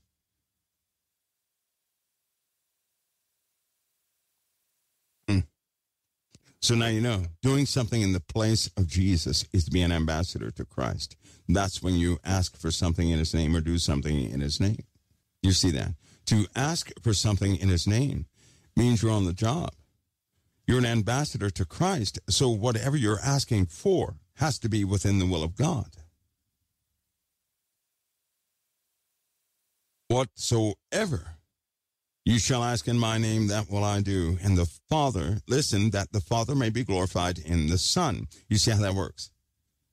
So if your asking is outside of the Son of the living God being glorified, you've already messed it. You're not within the will of God. And all you have to do, folks, listen, is learn to silence yourself in your own mind. Learn to put yourself last so that you can see everybody else. How do you put yourself last and see everybody else? You have to go over the Word. And you see where the Lord says, He's got you. He's going to take care of you. And you trust in that word He's giving you so that you're not worried about yourself going out through life. Because haven't you noticed that at least 60% of your time is tied up trying to take care of yourselves? Haven't you noticed it slows you down? It keeps you in a bad mood. And it's all about you. Haven't you noticed that? It's all about you. Has anybody noticed that? You sit down, you're thinking about yourself. You're thinking about your circumstances. You're thinking about this, you're thinking about that. And it's all about you, and it's tying up your time. And you really don't have time to focus on other things, and it can really compromise you. And you hate the fact that it sets you back. You don't like the fact that it gets into your mind, and it permeates all throughout your body and messes up other things. You don't like that. And you want to trust the Lord to take care of you. See, what you need is the foundation that you can read. You need the scriptures, the places. In other words, you need God's word. You don't need my word, you need God's word. But you need to see it. Because after you see it, you can look into it and say, okay, now, I see it. Now let me walk this out in accepting this. Come on, stubborn mind. Let me just go ahead and accept God's word. He's going to watch after me. That's why it messes people up when I say I don't pray for myself. I don't pray for myself when the Messiah prays for me. He intercedes for me. He intercedes for you too. I need not pray for myself. Now, I've noticed something about that too. I know it flies in the face of so much. But if the Lord said He's going to take care of us, why would I ever have to take care of myself? If He said He's going to supply my needs according to His riches and glory, why should I ask for anything for me? I don't do that. I do ask for things for you. There are so many times I'll say, Lord, I need wisdom to talk to so-and-so. That's the kind of stuff I ask for. Not tangible things. I really don't. But I do ask for wisdom a lot. I do. There have been a couple of hard cases, and I said, Lord, I know what this means, but I don't have the patience to deal with this person. I need the patience, and yes, I know what it means. Because when you ask for patience, there's only one way to acquire patience. You guys know what that is, right? You have to have a workout with your patience. That means somebody is coming into your life that's going to get on every nerve that you have. That's what it means. That's the only way to gain patience. Patience has to be exercised. But I needed that, and I knew what I was asking. Because this person, they needed someone and no one was going to them. That's the kind of stuff I ask for. I do. Is it easy sometimes? No, it is not. But that's where faith comes. Faith, see, when you do something by faith, it doesn't mean you're happy all the time. It means you're trusting in the Lord. See, when you're trusting in someone, right? Listen to me. When you're trusting in someone initially it's the hardest part because you say, wait a minute. Now, if I give this over to you, Lord, you know I'm not going to take another thought about it. I refuse to think about it. You've got it. That's when you cast your cares upon the Lord. That's the hardest part, deciding to do it in the first place. And so I ultimately do those things, and I will not revisit that subject again. And in every single case since I've been doing that, guess what? The Lord has been faithful by His word to do exactly what He said He would do. And I'm always amazed by that. People, I think, they do their best to give you their methods. But here's something with mankind. What works for one may not work for the other. But I do know this. When you operate in obedience, the Lord's word never fails. The Lord's word never fails anyway. We do. We fail to meet the standard of God's word so much because we listen to the word through the grapevine and we didn't hear it directly from the horse's mouth. And we start doing things that are just strange and weird. There are lots of things that sound logical. But I'll tell you right now, they have no root in the spiritual reality we are involved with. The Lord's word is the Lord's word. And when you have faith in the Lord's word, it means you have decided to trust it. Trust is something you decide. I know a lot of people say, well, you have to earn trust. No, you don't. Or trust is not earned. Who made up that nonsense? When you meet somebody and they have not done anything against you, you automatically trust them until that trust is broken. Trust is not earned. That's the stupidest thing I ever heard in my life. Can you all see that? Huh? My goodness. We give people trust until that trust is broken. They don't earn the trust. See, we believe in some of the silliest things that have no basis in reality, and we really do operate by them. And we start believing our own rhetoric. That's another example. Just giving you guys an example. It is true, we're a young species. Yes, we're somewhat insane, but that's okay. It's all right. We're going to make it with the Lord. With the Lord, we'll make it. By ourselves, not so much. We're not too bright by ourselves.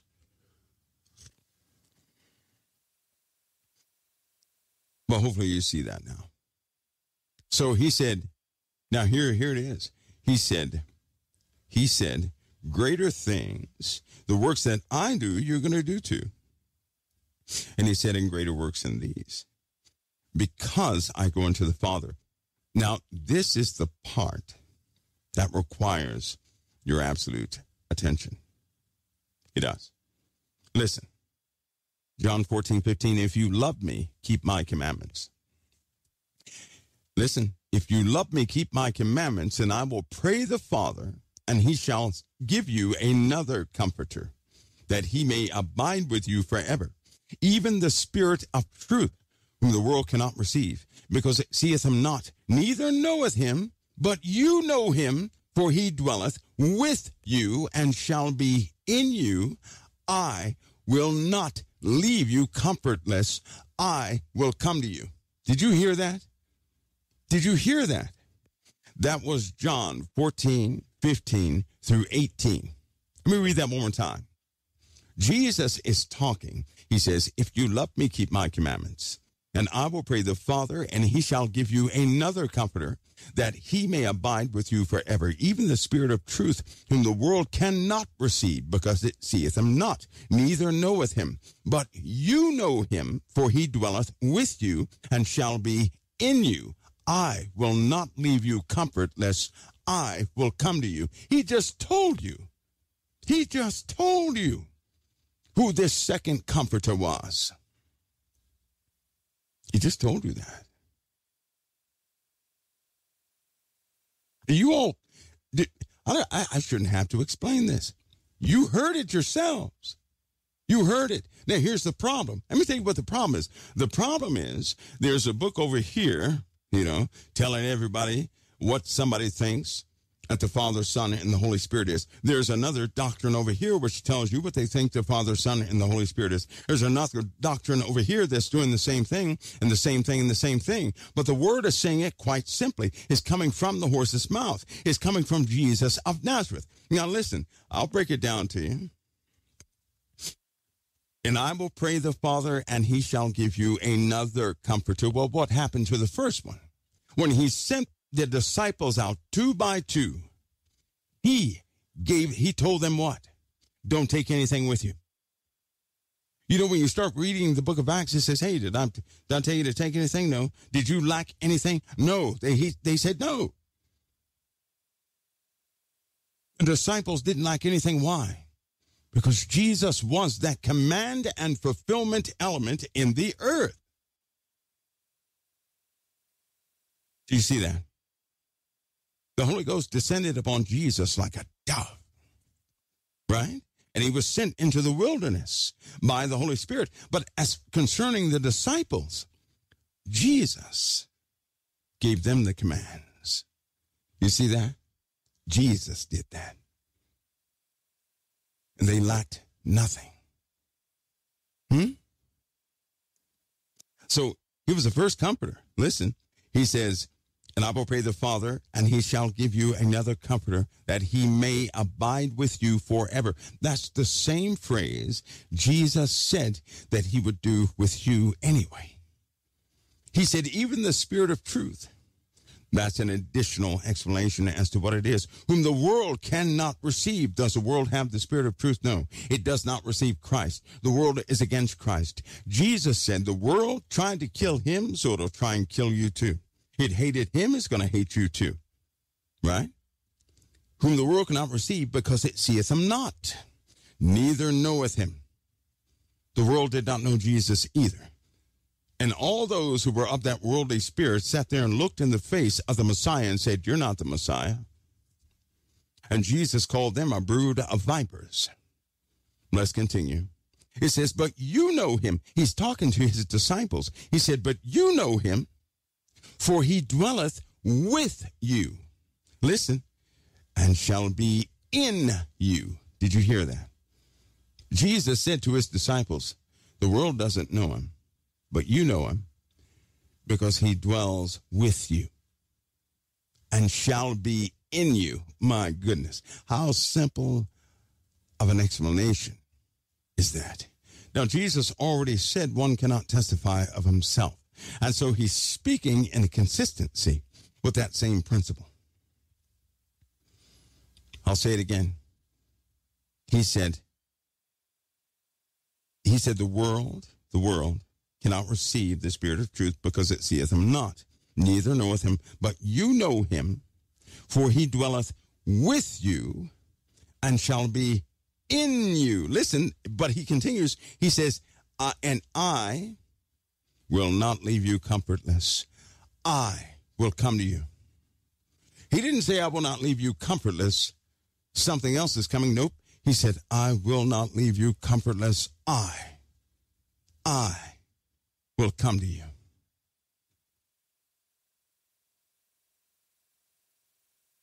Now do you see it? So what are we facing here? Why so much confusion? Because you have men's doctrines, and you have the absolute word of the living God, and you have experts sitting in places like kings and queens, and they like to do that, demanding that everybody believe the way they believe. But when you read the word of God yourself, which is what they tried to stop a long time ago, when you read this word by yourself, you start seeing things that just don't fit the paradigm of these people, do they? Huh? I know it's a conflict, because you'll read something, you'll say, I never saw that before. But so-and-so's book says. What we're reading right now is in context, too. We're not taking a scripture out and then having a 6-hour speech on one phrase. That's not what we're doing. We saw what was before it. We're going to see what's after it, so that we can see the whole thing in context. Where anybody can pull a scripture out and turn it into just about anything they want. That's called not having context. That's very dangerous. That's how cults have killed people, have led people to slaughter. Because they pull things out of context. I'm not the one who's right. The Father is. This is not, don't listen to me like I've just figured this out. This is the Father's word. It's been here this entire time. He says, I will not leave you comfortless. I will come to you, John 14, or 18. He says, and in a little while, the world seeth me no more, but ye see me, because I live. You shall live also. He's telling them everything. Listen. He says, At that day you shall know that I am in my Father, and ye in me, and I in you. He that hath my commandments and keepeth them, he it is that loveth me. See, at the beginning, he said, if you love me, keep my commandments, plural, not just one. Jesus gave us two specific things. And he said, if you love me, you'll keep my commandments. Here he's saying, he that hath my commandments and keepeth them, he's the one that loves me. The one that keeps the commandments of Jesus are the ones who, not the ones who say, I love you, Lord, but the ones who keep his commandments. Those are the ones who love him. He that loveth me shall be loved of my Father, and I will love him and will manifest myself to him. That's what many are missing that right now. They're missing the manifestation. Not that Jesus is going to appear and come in your room with a jacket on and some pants and a shirt. No, not that way. He already told us how he would manifest. See, everything he speaks, he then qualifies. My goodness. But people keep pulling things out of context and making up stories. Judas saith unto him, not Iscariot, Lord, how is it that thou wilt manifest thyself unto us, and not unto the world? Jesus answered and said unto him, if a man love me, he will keep my words, and my Father will love him, and will come unto him, and make our abode with him. He that loveth me not keepeth not my sayings, and the Lord which ye hear is, and the word which ye hear is not mine, but my Father's which sent me. These things I have spoken unto you, being yet present with you. He said, but the Comforter, which is the Holy Ghost, whom the Father will send in my name, he shall teach you all things, and bring all things to your remembrance, whatsoever I have said unto you. Did you hear that? Jesus said, whatsoever I have said unto you, the Holy Spirit is going to teach you. It's going to bring it back. He said, peace I leave with you. My peace I give unto you. Not as the world giveth. Now remember, Judas just said, how are we going to know? How in the world are you going to manifest yourself unto us and not the world? And Jesus starts to tell him. He starts telling him. Now listen, he told him, and he's telling him this, peace I leave with you. Oh, Jesus, how are you going to show you manifest yourself unto us and not the world? Peace I leave with you. My peace I give unto you. Not as the world giveth, give I unto you. Let not your heart be troubled, neither let it be afraid. Ye have heard how I said unto you, I go away, and come again unto you. If you loved me, you would rejoice, because I said, I go unto my Father. For the Father is greater than I. And now I have told you before it come to pass, that when it come to pass, you might believe. That was so important. He said, hereafter, I will not talk much with you. Oh, this is a good one. For the prince of the world cometh and hath nothing in me, but that the world may know that I love the Father.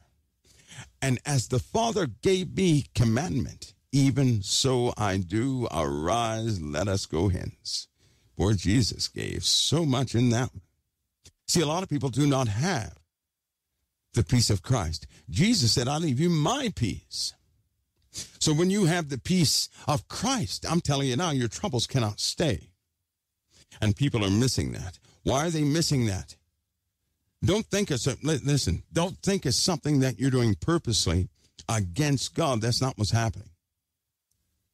Jesus kept talking about his commandments, plural, that he gave. And in his commandments, that's what people are ignoring. The world is teaching you how to hate people, right? I hope you know that's forbidden of the living God. That is breaking one of his commandments. The world is teaching you to have a target, to hate someone. They don't care who it is, so long as you have someone to point to talk to hate. And yes, that means politically too. So long as you do this, you cannot be settled inside because you're not keeping the commandments of Christ. You're just not doing. If you keep the commandments of Christ, you have no targets in the earth. You have none. The world is teaching you how to partake of its own curse. And have you noticed that the more people who listen to the rhetoric of the world, the more violent they become? Have you noticed? You know what that means? That means there are people in this world that I wouldn't hire, right? I wouldn't hire those people to change a light bulb, but I love them to pieces. How do I love them? I do not want to see Satan stand victorious in their lives. When I see a person out there that's just evil, doing all sorts of things, let me share this with you. I see a war, and I believe the Word of God. The Word teaches us we wrestle not against the flesh, but principalities and powers and, spiritual weakness in high places. So when I see a person like that everybody calls evil and this and the other, I see a person losing against Satan. And I have a constant prayer for all people like that. See, because what you don't know is I too was compromised at one point. Suppose people would have looked at me, how evil of a person he is, and no one would have encouraged me with the Word of God. Huh? See, that's what you don't know. When I see people out there, it doesn't matter. They could be the worst person in the world. They could do they could be picking boogers too much or something like that and offend the whole community. Either way, they're engaging in sin. And when a person engages in sin, Satan has already deceived them.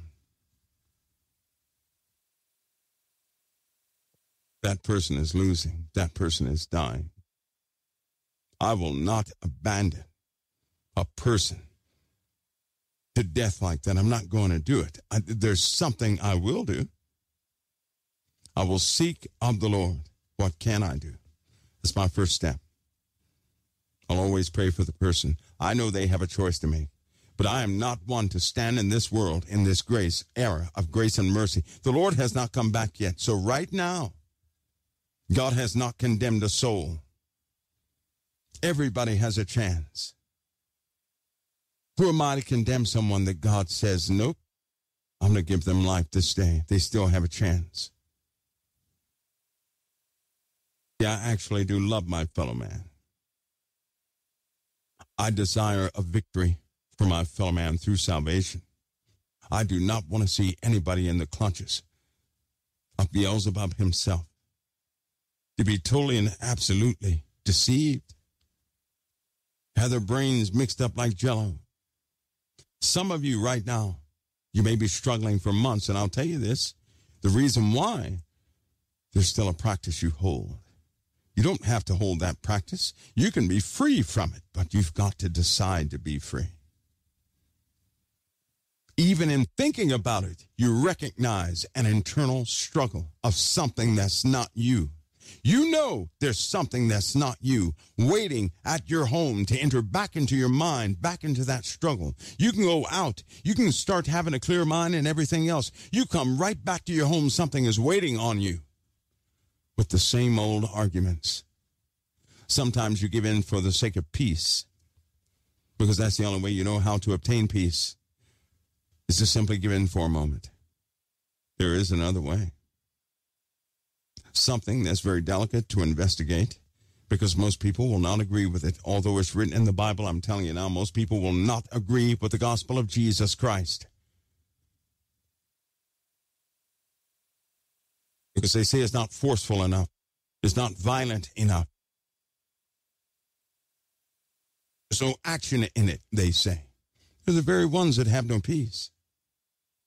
And they can't have peace.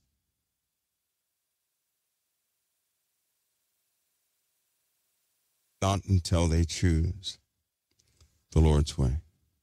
Nobody can force anybody to take the Lord's way. It must be something you honestly choose. And guess what? I'm one of those people who will encourage as long as I can. As long as the Lord gives me time, I'll use that time to encourage. But everybody can make that choice. I'm not here to condemn. That's why I do not condemn. I don't.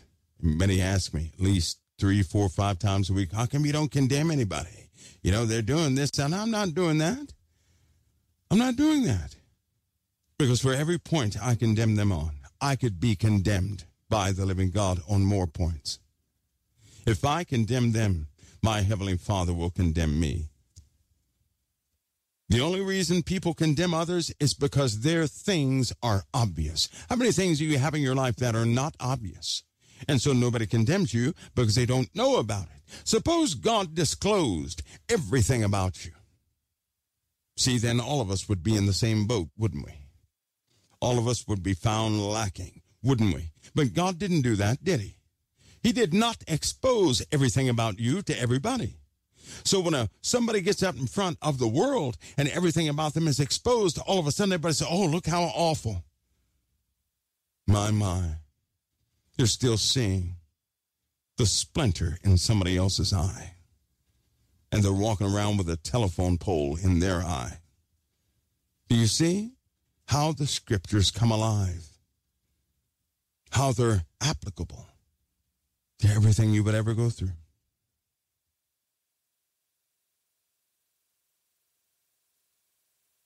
We have to choose to get this right. And if we choose to get ourselves right and to get this right, you know what happens? The Lord will see it through. If you choose to fully believe upon his name, which is to believe in his gospel, which is to believe in those things he taught, which is to accept the cross, to accept your role and your identity. Should you do that, your change will no longer hesitate. That's when you go to a brand new level.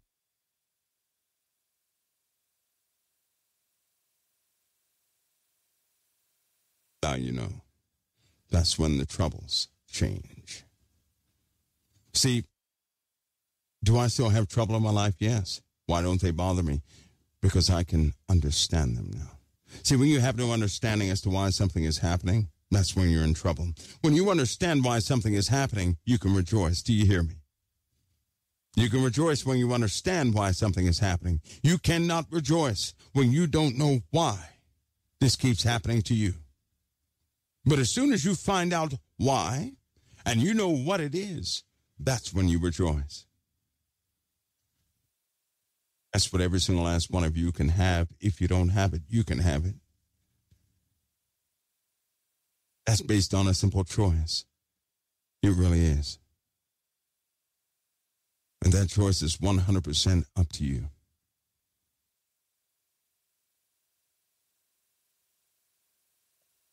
All right, folks, I'm not going to hold you hostage.